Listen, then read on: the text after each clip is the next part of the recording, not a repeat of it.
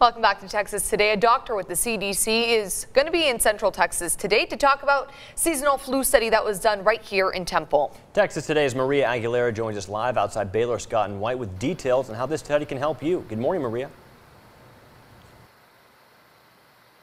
Good morning, Heidi and Chris. Well, we all know every time the flu season comes around, we are constantly reminded to get those flu shots. Now, the CDC conducted a study in 4 different places just to see how well those flu shots really work, and Temple was chosen as one of them. Now, the Centers for Disease Control and Prevention conduct these studies to measure the benefits of seasonal flu shots. They do this to confirm their value in the community. In last year's season, the flu shot was 40% effective, according to the CDC, and it was the same the year before. The season when the flu shot was the most effective was back in the 2010-2011 flu season with 60%.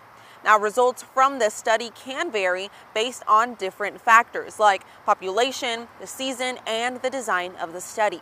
The CDC has been working with hospitals and universities since the 2003-2004 flu season to test just how effective the flu shots are. Baylor Scott White here in Temple served as one of those sites to conduct this study.